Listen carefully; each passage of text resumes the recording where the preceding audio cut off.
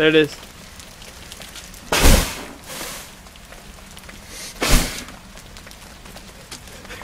The man. What's going on, you guys? This is Sir Burns a Lot with Team High Cloud, and today I'm bringing you a video on how to make a SuperVulcan. This was brought up to me by Call Me Crazy in a game we played last night. I was supposed to be recording that game so we would have another Super Turtle video up because I told him I would do that, but I found out today a wire was loose on my capture card, so everything I've been recording for the past week is fucking nothing. So now I have to start all the way back over, so I figured a way to pay them back for helping me out would be to give them a shout out on an idea that they told me about last night. I don't know if they came up with this idea, we're not taking any credit for it, but I haven't seen any videos up on it yet, and I thought it would be something I could share with everybody, so here we go. The idea behind the SuperVulcan is to use elephants as a way to help keep everything alive, and it also provides an extra line of defense against infantry units or leaders. One of the biggest things that takes down a Cobra stack or a Vulcan, whatever you want to call it, is infantry spam, especially ODSTs. So we account for that in a test that we do in here, but right now the initial starting point of the video is going to be showing you guys how to actually set it up. It's not really hard to do. If you can do a regular Cobra stack, you can do this one. It really doesn't take that much time, but it takes a little bit of planning, and it takes a lot of cooperation with your teammates, because it does take a while to get all this out. Especially once you have to upgrade everything, because you're upgrading Spartans, you're upgrading your Cobras, you're upgrading your elephants, like everything. So you want to go ahead and make sure that you have good teammates that you're going to be able to turtle with, and this is a really good defensive thing. Even if you're not in a super turtle, I would recommend it for a super turtle just because of how much stuff it takes up, like how much of your unit cap it takes up. I know a lot of you guys are saying, okay, well, this is deathmatch, it's going to be easy to get it out on deathmatch, but no shit. I mean, I'm not going to sit here for 45 minutes trying to just upgrade everything and get everything set up when I could do it on deathmatch a lot easier. Understand it will take a long time on standard to get this up, but like I said, if you have good teammates, you should be able to get it up no problem.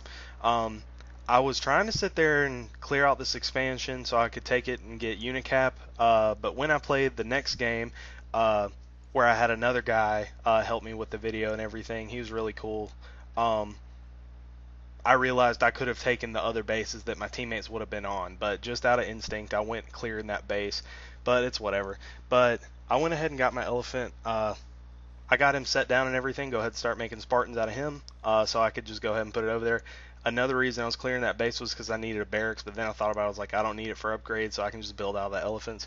So I realized that right there, and I was just like, okay, whatever. So I went ahead and started getting my other elephant coming over this way.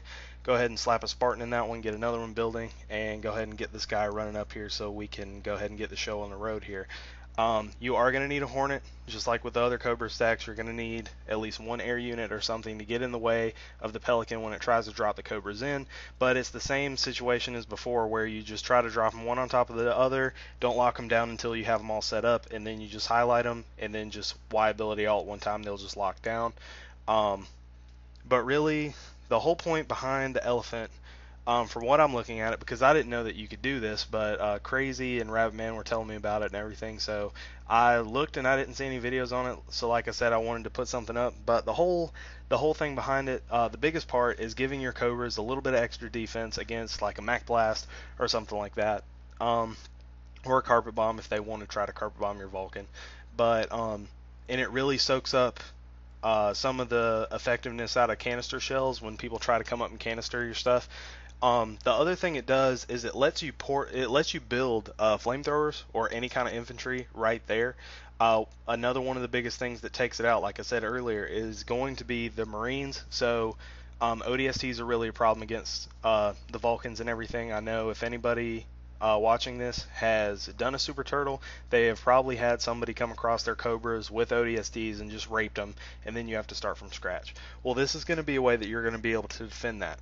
The first thing it's going to be able to do is it's going to have the defense turrets, and it's going to be able to mow down infantry, especially once it starts getting stars. The thing's ridiculous with power. Once you get the Spartan in it, get the Spartans fully upgrade these things and let them battle for a little bit and get stars, it's going to be massive.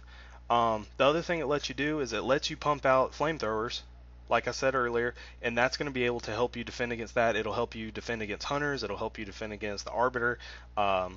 Pretty much any infantry unit that would normally pose a threat to your cobras, now it's not going to. But you see there that I skip forward to the next section of the game and everything, and this is the first test. We tested against 5 scorpion tanks, and you're going to see here that it's just going to mow them down. It's not going to be able to do anything at all. And he used this canister and everything, and you see there it kind of soaks it up. Something else I want to mention before it gets too late in the video. I did not get all the stars on him, like from killing units, getting the veterancy all the way up. So take that into consideration. It could be a lot stronger than what it is. These guys are just stock. The only veterancy they get is from what we did in the test, and that's by no means anywhere near full star veterancy. The second test that we have is... I believe it's against 10 ODSTs, because normally you get that first 10 ODSTs, and then from there you can drop a D-bomb. But fending off against these first ODSTs is going to be the big thing. You see there he used his grenades, and I go ahead and start using my flamethrowers now and go ahead and start pumping them out. The healing spine kind of gets in the way, but it doesn't really affect the gameplay at all, other than the flamethrowers on that one side kind of get stuck. But you see there the machine guns with the flamethrowers, you're going to be able to take out any infantry that you want. It's going to be really good to help you defend against Spartans that might try to jack one of your Cobras that doesn't have a Spartan in it. But you see there that I was able to completely fend everything off, and I don't think I lost a single Cobra. And that, I mean, that's the end of that test. The next test that we're going to do, I believe, is against 3 Spartan tanks, because the dreaded 3 Spartan tanks want to come up and just roll on you and everything. So I go ahead and send my flamethrowers up that I made for the last test. Go ahead and get them killed by the tanks. So the flamethrowers have nothing to do with this next test. I just wanted to go ahead and get them out of the way. So he's just going to go ahead and mow them down. He used his canny, and he's going to, I tell him to wait for his canny to come back up, so when he comes in he has a fresh canny to use on the Vulcan. With the Spartan placement, you can really do it however you want. You could put all 3 of them in the middle, or you could do like I did and put 1 in each elephant and 1 in the Spartan. The reason I put them in the elephant is because the elephant has pretty good defense, and you put the Spartan in there, it makes the machine guns a lot better. Granted, your Cobras and stuff need it too, but I mean, if you put all 3 of them on your Cobras and stuff, it's going to be alright, but your elephants will probably die. The elephants would be the hardest thing to reset rather than your Cobras. You can reset the Cobras if you need to, but the elephants would be a bitch. You'd have to completely remove the whole thing. But you see here, I believe the tanks are going to be coming in soon. I flashed my mag blast to just kind of freak them out, but you see there that it just completely ran over those tanks. Just 1 round from the Vulcan itself kills all the tanks, and then the Spartans are just there. They're going to get chewed up by the machine guns. You see over there on the left side of the screen, he's trying to jack that Cobra. This is the whole thing with the machine gun. The machine gun's going to be able to keep stuff like that from happening. And also the flamethrowers. But you see here, he did end up killing, I believe he killed 1 Cobra, and 1's really close to dying, but now they're going to heal up. So I just killed 3 Spartan tanks and lost 1 Cobra. Keep in mind that the longer the game goes on, you're going to get a lot more veterancy than that, so you're going to be fully starred, and that's not going to, it's probably not even going to affect you if you run into some tanks like that. But you see here, he's running his Hornet up, and now we're doing the Mac Blast test, a quad Mac, and you see there, after the smoke clears, you see he did kill the Cobras, except for the 2 that are off to the sides and the 1 in the middle. So the 1 in the middle made it. But like I just said for the last test, if you had full stars on all of that, and it won't be hard to do if you have team support, you would easily be able to stand up against that. Because I would normally say to run this with another cutter player and a chieftain. Just because the chieftain will help pull stuff and stun stuff, which will really help you. But you also need the Covenant for the healers and the vampires. The vampires are going to be good for helping keep this alive against your air units and everything. And the healers are going to keep the Cobra stack alive indefinitely, and you're going to be able to keep getting stars. And like I said, all this stuff, I think the 2 Cobras on the very far sides, those aren't even included in the Vulcan. But I was just showing you, you could do something like that where you could put them off to the sides a little bit to help you.